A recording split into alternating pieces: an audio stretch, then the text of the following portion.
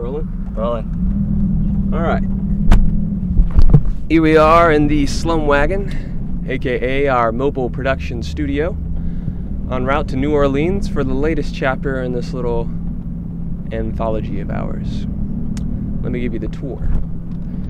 To our right is our breakfast nook, complete with coffee pot and a cooler, which currently has nothing in it, but when there is, I'm sure it will be delicious. Over here on our left is the editing suite. This is where we view the footage before popping the tapes in the mail and sending them back to home base to our faithful editor to review.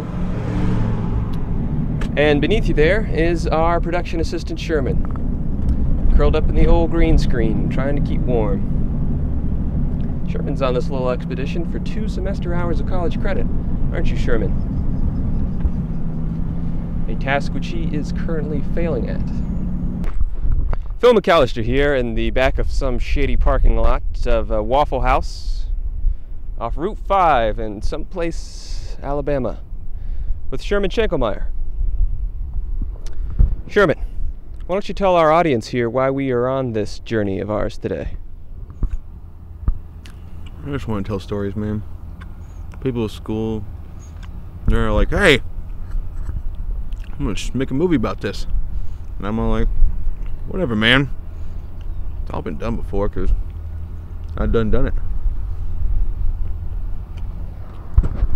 More to the point, we are on a journey to expose the truth behind segregation at the Ruby Bridges High School prom. Our producer Abigail has suited us out with this luxury van and all the most advanced gadgetry to get the job done. Abigail herself is too good for field work after winning the jury prize at some coffee shop film festival in San Diego. So why not send old Phil to do our dirty work, right?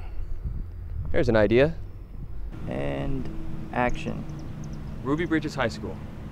For some, a place of knowledge and learning. For others, a callback to a darker, less tolerant time. Take it in. The hush of a Wednesday morning. What secrets will the walls inside reveal? What tones will the lockers? What are you doing?